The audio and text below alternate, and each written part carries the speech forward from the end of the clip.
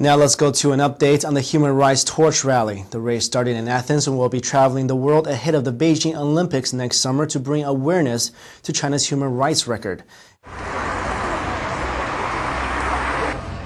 On September 10th, the International Human Rights Torch Relay reached Romania. After starting on August the 9th in Athens and going through Germany and Czech Republic, the torch relay had symbolically reached Timisoara, the Romanian city where the Communist Revolution of 1989 started.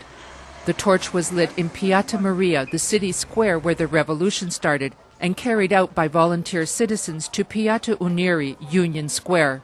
Supported by the local city hall and the mayor himself, Gheorghe Siuhandu, the event continued into the night with a program of speeches and movies about the persecution and organ harvesting. In Romania, a former communist-ruled country, the Chinese authorities have played an important role in controlling democratic activities, especially those related to the observance of human rights in China.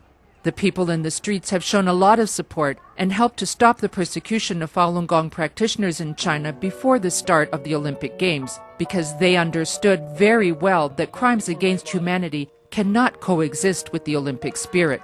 On the 11th of September, the torch went to Vienna, continuing the human rights relay in the next European country out of a total of 37, which had already announced their participation across 5 continents, marching to democracy. Before, when they were blowing in the wind, set them free, set them free, set them free.